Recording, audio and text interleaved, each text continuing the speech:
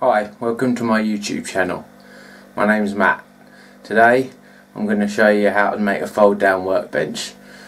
Hopefully it's going to go on this wall here. As you can see, I haven't got an awful lot of space in my garage. I'll try and show you. That's about it. Now, I've been looking on YouTube, got a few different ideas to build these fold down workbenches. I'm probably going to use a bit of a hybrid of all the ones I've seen. I'll do a shout out to all the people's videos that I've seen at the end to give them some credit.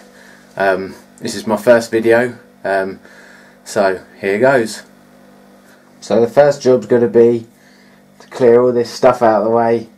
I think I've got some wood I can use for the pull down table, so bear with me while I clear this out of the way. I'll fast forward this bit, I promise.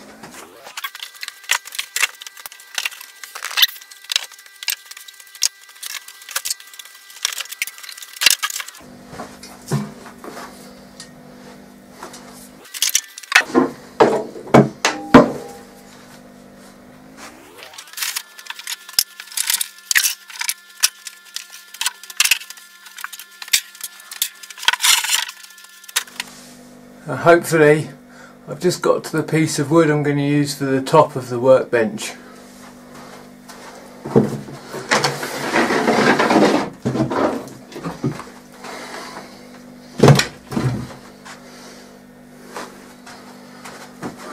So this is what I'm going to use for the top.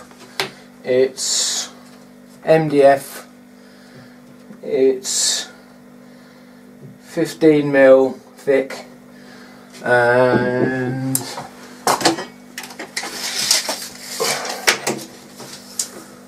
180 centimeters long, so about 6 foot, well, 71 inches.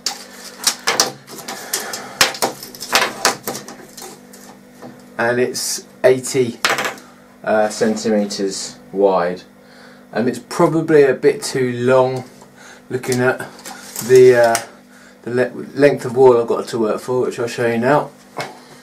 So I'll show you the length of wall I've got, which is, I don't really want to go any wider than about 5 foot, so about 160 centimeters.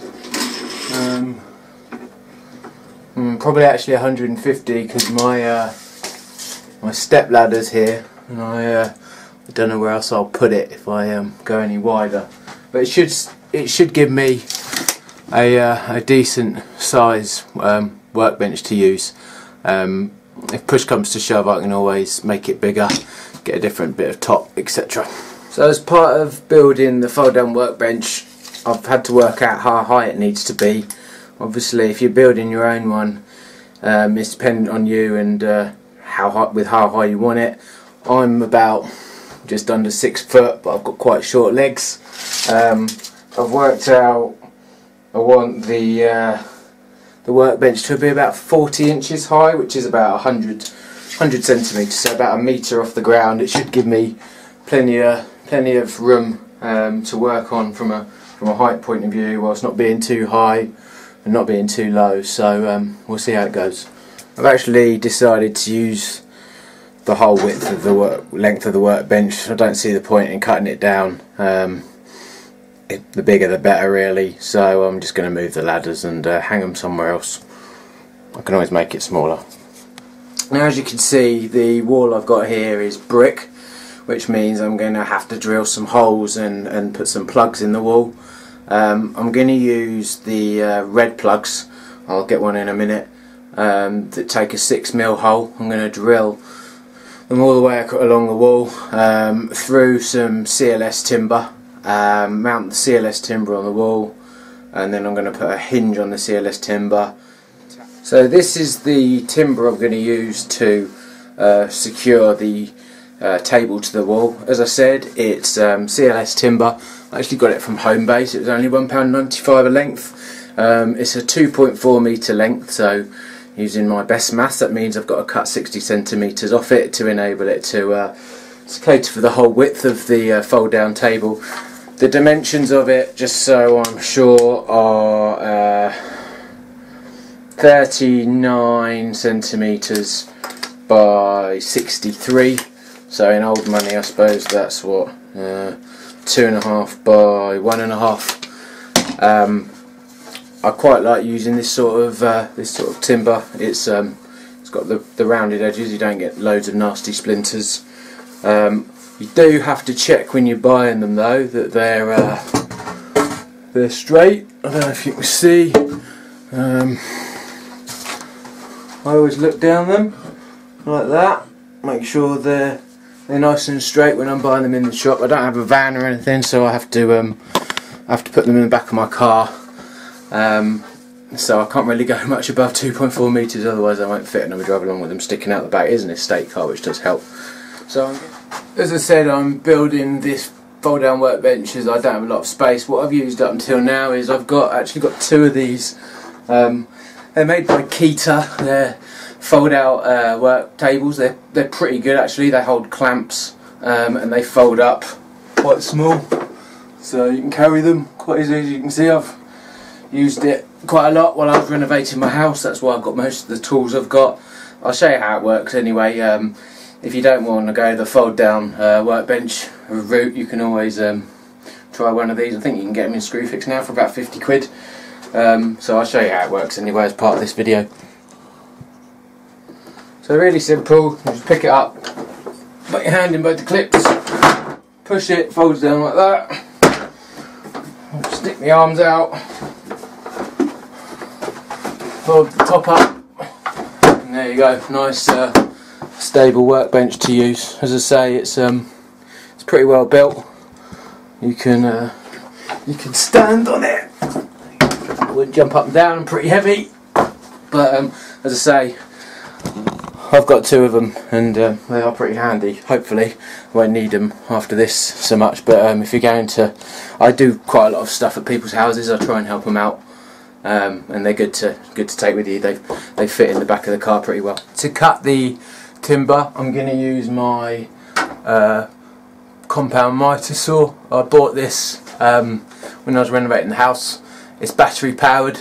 It's absolutely fantastic. I think it was the first DeWalt one to take batteries. I'd already got the DeWalt XR battery powered gear, so it just seemed logical to get this bad boy. I really like it.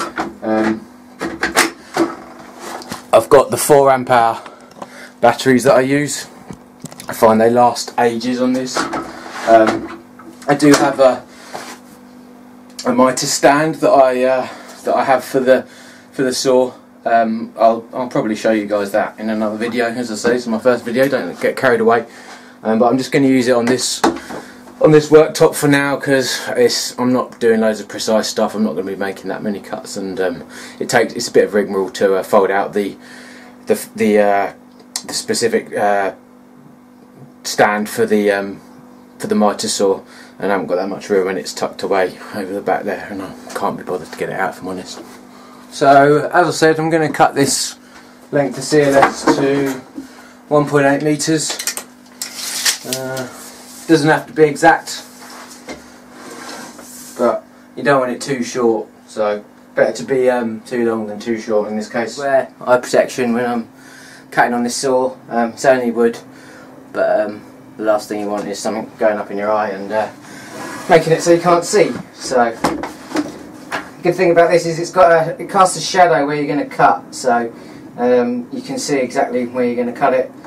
I haven't got a support at that end, so I'm having to hold it quite firmly. And as I said, I don't want to cut it under, so I'm going to cut over it.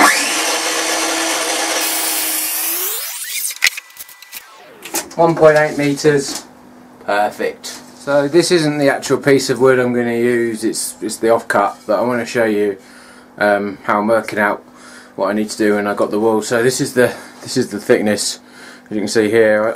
I want to make sure that it's pretty well secured to the wool. So these screws are 80mm. I think. I'll just check. Not wanna tell any rubbish. Yeah, 80mm screws, and I want it to stick out a decent amount. Hopefully you can see that through the wood and into the wall. so it's not going to go anywhere. I'm going to space the screw holes in the timber about 30 centimetres apart, just so I've got plenty of purchase in the wall and it's not going to go anywhere. I'm going to pre-drill the holes for the screws. They're 5mm screws, 80 by 5mm. I'm going to drill them with a 6mm hole. Give a bit of room, and it'll mean that I can actually get the screws through the wood. I'm not planning on them actually biting into the wood. It's just that they're biting into the wall. That's the main thing. They won't move around. Where I want to put the holes, I'm going to put the first one about 3 centimetres in, and then do them every 30 or so centimetres.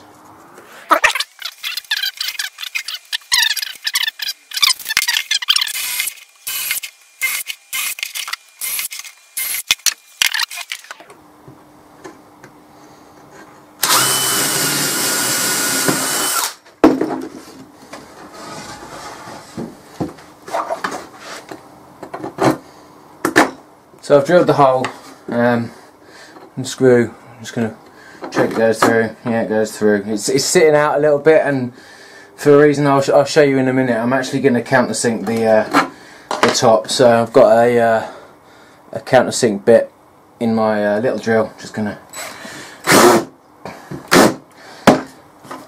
countersink that out. The screw sits nice and flush now. So I've countersunk all the holes all the way along. There's 1, 2, 3, 4, 5, 6, 7 holes, as you can see. Screw's going to go a decent amount into the wall. The next thing I'm going to do is drill the holes in the wall. First I'm going to mark the height on the wall where I need it's kind of like a wall plate to go. I'm going to use this metal rule rather than a tape measure, just as easier.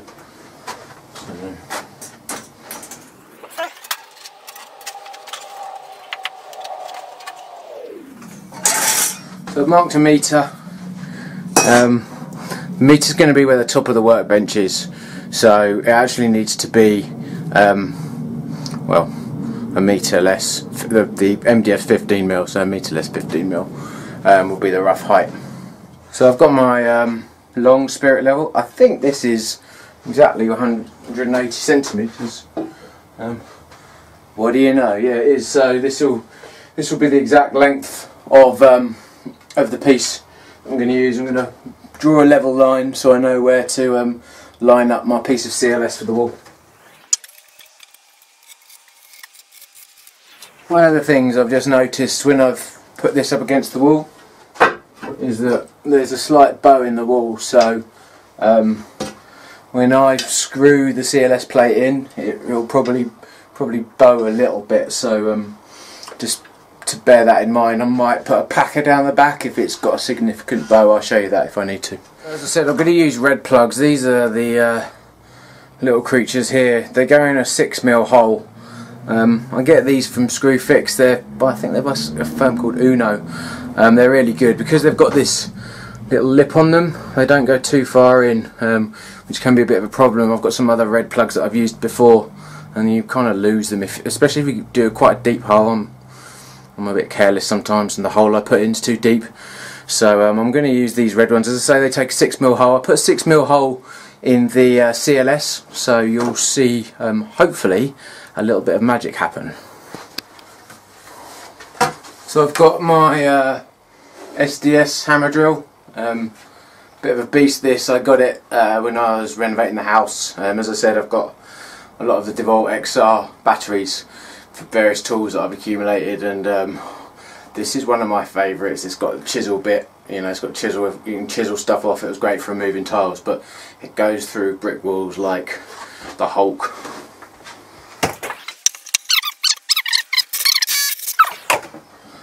And get the little red plug, put it in, get my my screw, little screwdriver, I'm going to put the first one in. I'm actually going to anchor it in. I've propped up the bit of CLS at the other end with just a bit of timber so it doesn't fall down. But it's kind of a lot easier once you get the first one in, and I'll show you why in a second. So I'm going to put this in now. That's not going anywhere. So I'm at the other end. Here's the bit of timber I was referring to. It's just a bit of thick bit of pine sleeper. Actually, I made a dining room table out of some pine sleeper. I'll show you, maybe show you that another day. I'm going to make a coffee table as well. But this is where I said the wall was bowing. So it's actually bowing quite a lot. It's actually, as a result of the bow, it's probably out by about 2 or 3 centimetres along the back. It shouldn't matter too much because I can offset the tabletop away from the wall slightly and take the bow out of it. But I'm going to secure this end now. So that's nicely secured now. I'm going to do all the way along. I'll show you a little trick. You're thinking, well, he's done 2 ends, but he hasn't. He can't get to the back of these other holes now. But I'll show you what you can do there. So I'm at the next hole. I'll show you what I'm going to do now. I'm going to take hole, drill another hole through.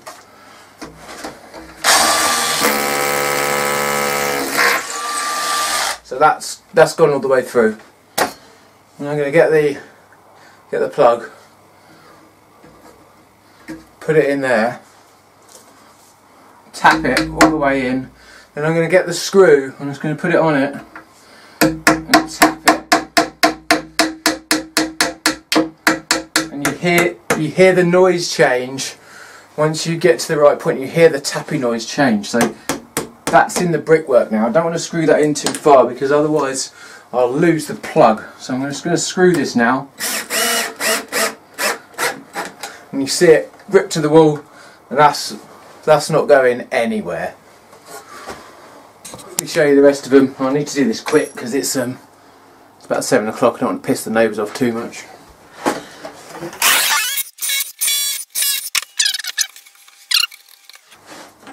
Got the little hammer, doesn't need to be a big hammer, just tap them through. There's that change in sound, that means it's through.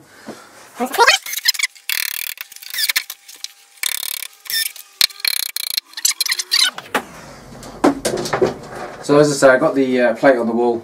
I'm going to use a hinge. This is it's called a piano hinge. I got it on eBay. It was £15. I've seen some other people use them. It gives you a hinge basically for the length of the worktop. It's pretty sturdy and strong. You can get different colours. I went for the blingy silver option. It's a bit too long. It's about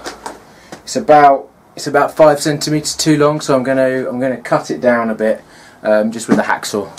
Marking stuff other than wood, I always use like a Sharpie pen or just a permanent marker. It means you can see it.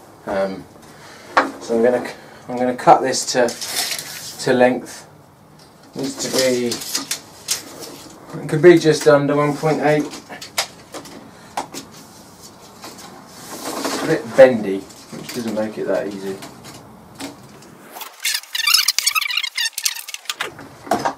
These clamps came with this table. They're pretty good.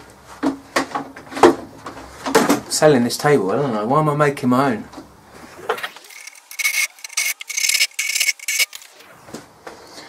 So I'm going to now line up the piano hinge along the back. As I said, the MDF is 15mm, and these are about 39. So the hinge itself, the actual one half of it is about 16mm. So it actually doesn't give me a lot of room to play with. So 15mm from the back is about there. So I'm actually going to mount the hinge flush with the front. So I don't know if you hopefully you can see that I'm pulling it right to the front, so it's actually completely flush with the front of the plate I've put on the wall. I'm going to set it in a bit so it's even on each side. I am going to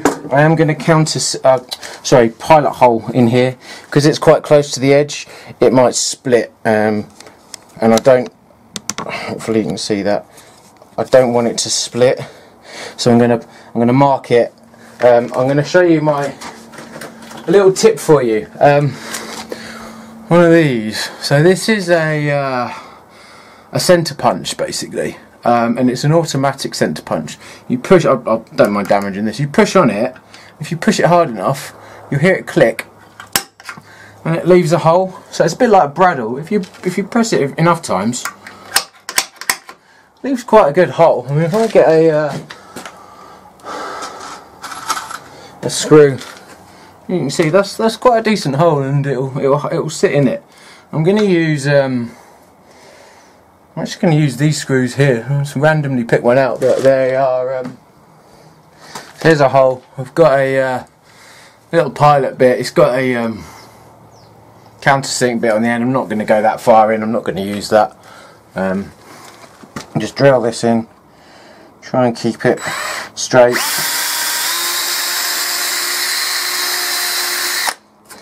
So that's that. Flip this up.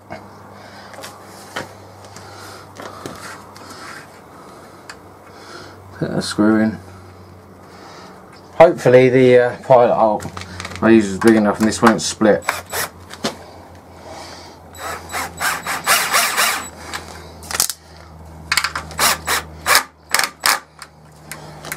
Yep.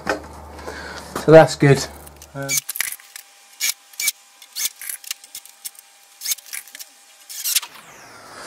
That was a lot of screws.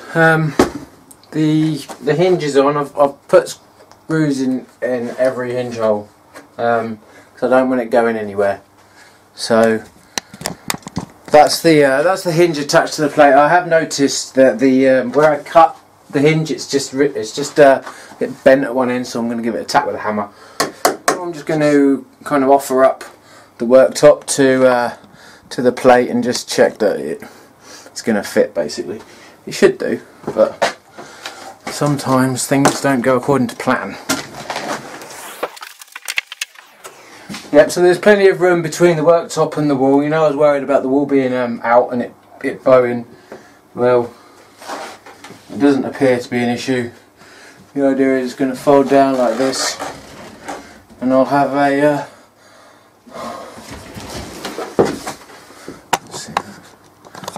nice big worktop to work from, which will be great. Got the new worktop laid out on my little work table. What I'm going to do now is, and this is what a lot of other people that have built these on YouTube do, because I'm going to want to clamp things to the edge of my worktop. I'm going to build a frame, because MDF's quite flimsy really. It's only 50mm. It's going to flex, so I'm going to build a frame around it, give it a bit more rigidity. I'll probably put some cross members in as well, just to stop it flexing that much more. I might put some in at 45 degrees because as they teach you at school, a triangle's stronger than a square.